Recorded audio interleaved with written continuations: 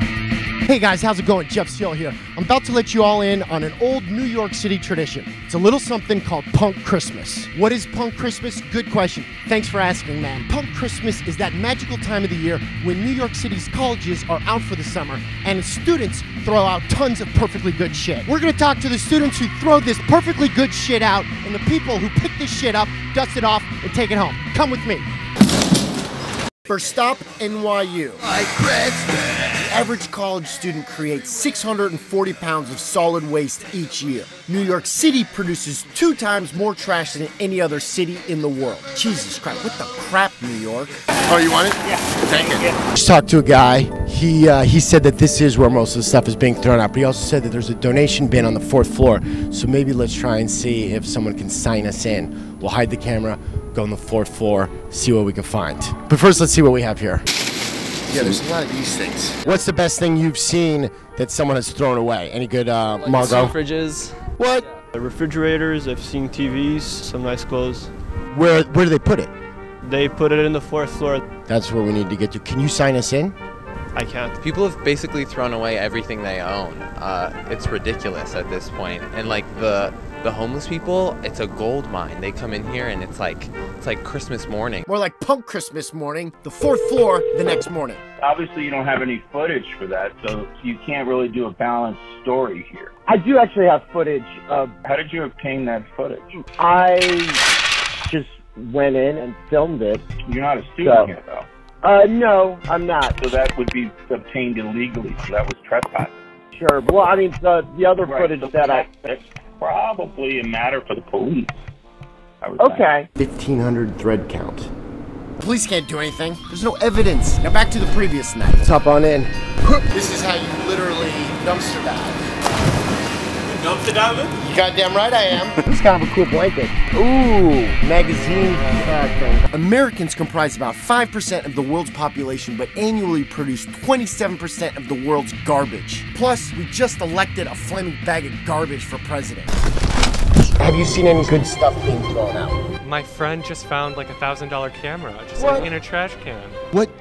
What's some of the stuff you've seen? What's some of the stuff you've seen people throwing out? A really beautiful like mink coat that a homeless person, or at least I assume a homeless person with their dog. Lots of art projects though. Those are dangerous. Be careful about walking on those inside the dumpster. We found a bunch of art stuff and I thought I understood why it was in the garbage. It sounds like they spent more time on the body and then like, yeah, that's her face, nose, eyes, ears. Good. There's a couple of things already that I've seen in here. And this is actually our second day because we were here yesterday and we found so much that we couldn't physically carry it back on the subway. If we could salvage as much as possible and recycle and utilize it, it's good. I think we're doing a good thing. Some of the stuff that we find is still new. Right. It's still in this package. We pass it to friends and family. We think that Mike can use it. We'll pass it down. So it's extending a life.